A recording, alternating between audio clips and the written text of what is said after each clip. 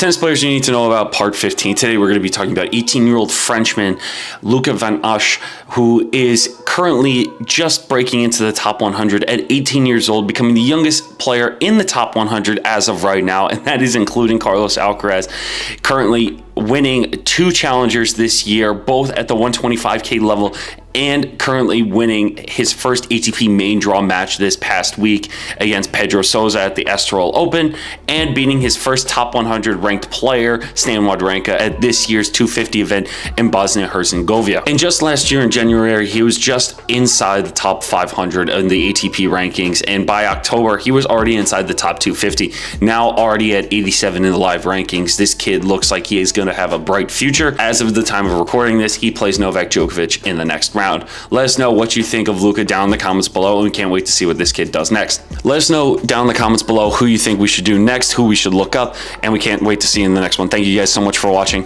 Thanks, guys.